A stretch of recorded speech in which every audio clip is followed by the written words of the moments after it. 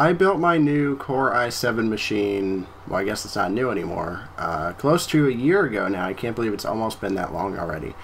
When I bought a solid-state drive to go along with it. It was a cheap, I think I paid like $80 for it, just a 32 gig solid-state drive.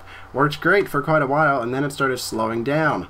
I made sure trim was running and all those type of things. Everything you would do to make sure your SSD is running at the best performance it can, and it just kept slowing down and slowing down. Finally, today I reinstalled Windows, reformatted it, and just did a clean install just to see if that would help, and because it's a good idea to do that every few months anyway, and I was way past due for a clean install. So I did that, and I'm about to show you the results. I've got my cell phone here. I got a timer so I can time how long this takes to boot up, boot into Windows, and we'll see how long this takes here. This is again on a clean install of Windows 7 Home Premium 64-bit on my solid-state drive. There was definitely an improvement between before and after reinstalling, but I wouldn't say it was the improvement I was looking for. So we'll let it go through the BIOS, and then as soon as it gets past the screen that says loading operating system and the OS actually starts loading, that's when I will start the timer here, and we'll see how long it takes us to fully boot into Windows 7. Okay, so loading operating system now. Alright, and off it goes.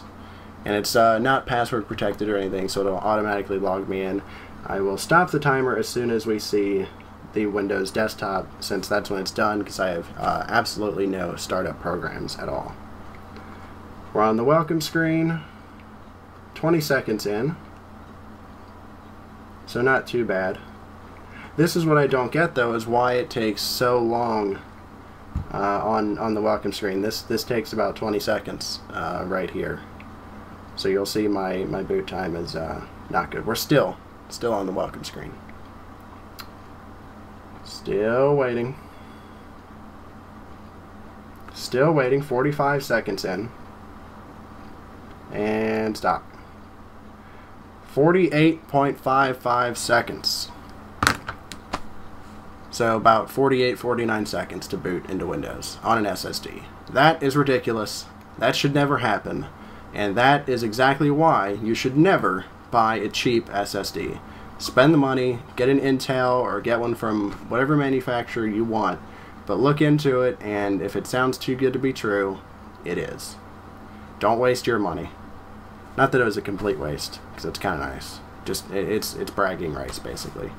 I mean, accessing, and now that I'm booted into Windows, accessing everything else is great. Accessing files and applications that are saved on the SSD after boot is exactly what I would expect it to be. Very, very fast. It's just the boot time. So if you have any tips or solid-state drive suggestions for me what I could upgrade to in order to decrease my boot time, I want to get back down to around about 15 to 20 seconds if at all possible. Leave me a comment in the comment section below, or just leave any comment at all you have about this video. I would appreciate that very much, and I will try to respond to them all. Also, if you click the thumbs up button and favorite this video if you liked it, that would be great as well. Thanks for watching. I'm Dylan Combs, and I'll see you guys in the next video. Bye.